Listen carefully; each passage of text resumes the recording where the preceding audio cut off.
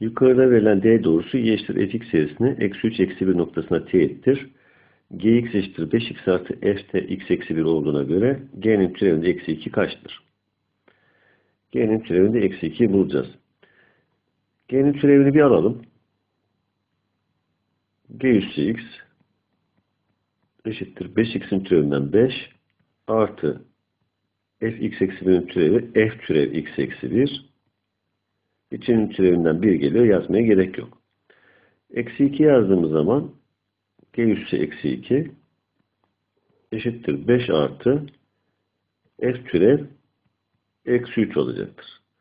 F türev eksi 3 ise eksi 3 noktasında çizilen teğetin eğimi demektir.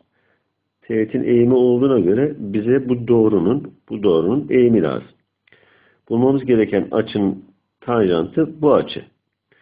O açı yerine öbürünü bulalım. Alfayı bulalım. Tanjant alfayı bulalım. Eksiyle çarpalım. Burası da alfa. Karşı bölü komşu burada bilinmiyor. Yöndeş açı burası da alfa.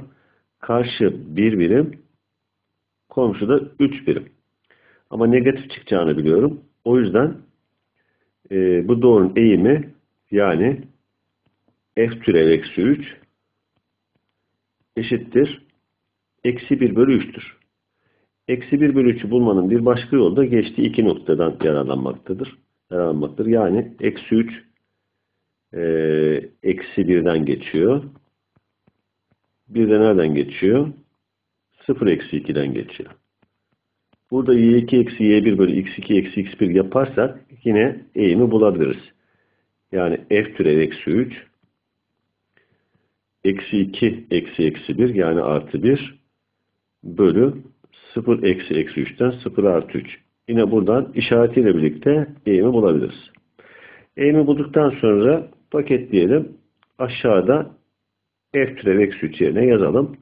O zaman bizim sonucumuz 5 eksi 1 bölü 3'ten 3 kere 5 15 1 çıktı.